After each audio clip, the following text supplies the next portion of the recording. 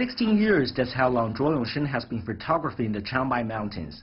He does it all by himself. With tripod and lens, Zhuo shoots photos and videos of not just the view, but the eco-environment. 我一直偏重于长白山的最初的时候是风光。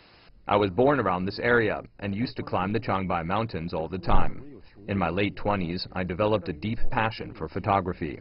Initially, I was just recording the beautiful mountain scenery, but now I'm more into shooting the different species, their little moves and habits.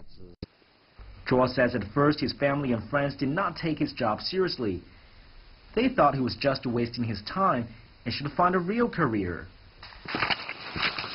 But he was adamant and felt a deep connection with the mountains he grew up with, something he says could be hard to explain to others.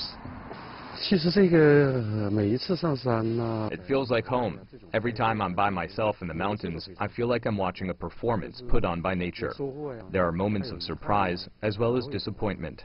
My dream is to produce a documentary series about my personal observations about this place. Often just living in a tent, 46-year-old Zhuo now spends close to half of the year either at the foot or on top of the mountains. Apart from seasonal changes, Zhuo has also observed some noticeable improvements in the ecological system. 这一块就是原来拍吧。 For example, the number of this endangered species called merganser has risen significantly compared to 5 years ago. Hotels at the source of Songhua-Jiang River have also been torn down due to the pollution they caused, and habitats are being set up for wild animals.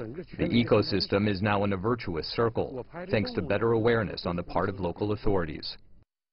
Have been taking photos and videos on Changbai Mountain for the past 16 years. Zhou says what started as a simple hobby has become his lifetime passion. He wants to give something back to nature, which has imbued him with a deep sense of meaning. And Zhou will continue his passion for the rest of his life. Zhou, CGTN, Jilin Province.